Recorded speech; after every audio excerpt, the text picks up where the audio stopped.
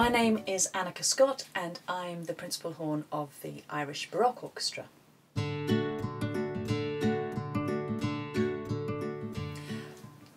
The way this instrument works is I buzz my lips faster or slower, so the faster I buzz, the higher the pitch.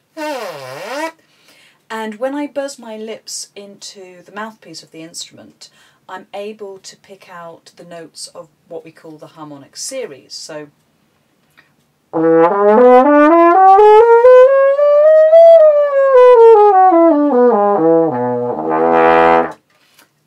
this instrument is in F at the moment, so that's the harmonic series of F. But if I change this crook, this bit of tubing, for this longer one, it might look the same, but this one's got an extra coil round.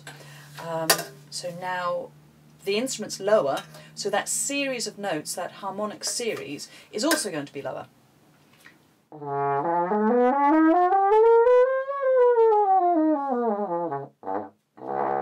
And you can hear that when I go to the top of the instrument, I've almost got a scale.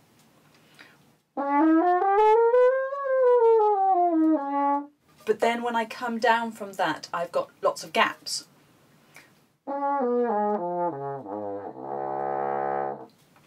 And that's why Baroque composers writing for the instrument either have to write very high parts for us, because that's where we get closest to having enough notes to make the melodies, or they write really triadic kind of fanfare-like writing for us. So those are the two ways that we normally are asked to play during the Baroque era.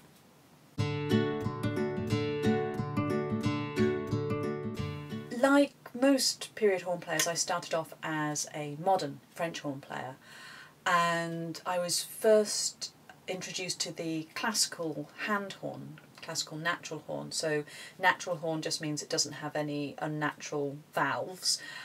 It's called a hand horn because we put our hand into the bell of the instrument, and it's the instrument and the technique that classical composers such as Mozart, Haydn and Beethoven would have known. Horn players are quite unusual in historically formed performance, because we normally start with the classical instrument and then go back to the Baroque instrument, whilst for most of my friends and colleagues who play woodwind, strings or keyboards, it's a little bit more normal when they're learning historical instruments to start with the Baroque instruments and then go forward to the classical instruments. The exception is clarinet players, they're like us. So I started off playing the classical hand horn, and then the thing that really made me want to play this instrument was hearing a recording of the wonderful Bach Mass in F, the Lutheran Mass in F. It was a recording by Philip Herreweger's group, Collegium Vocal Ghent, and I just remember hearing the second movement of that and really, really wanting to learn to play this instrument. It's a really exciting bit of horn writing.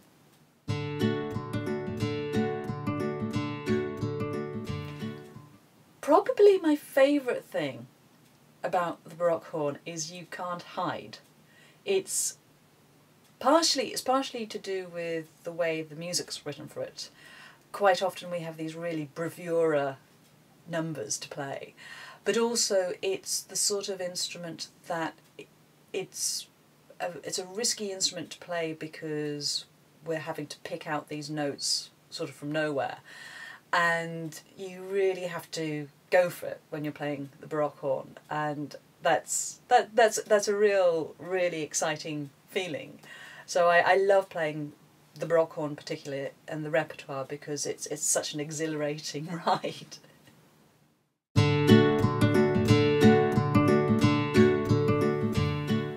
I would say that one of my favourite pieces for the Baroque horn has to be the Brandenburg Concerto No. 1.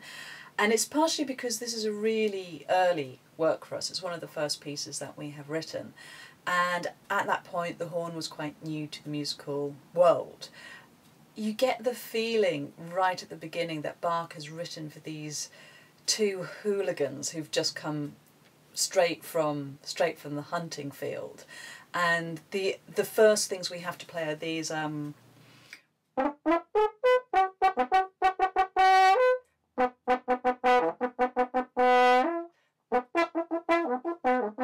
these fanfares, and yeah, you feel a bit of a thug when you come in with those, but it changes so quickly, and Bach is immediately writing, instead of us being these gatecrashers to this concerto grosso, we become suddenly very suave and sophisticated.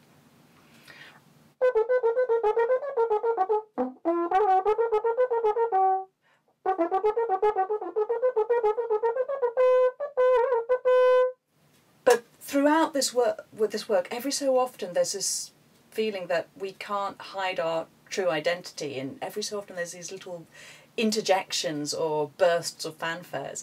And I think playing Brandenburg 1 as a Baroque horn player, it's such a great piece to play. It's such an exciting piece to play because we're constantly having to negotiate being both this thing straight from the hunting field, but also this more refined being, and it's great fun, the games you can play going from one to the other.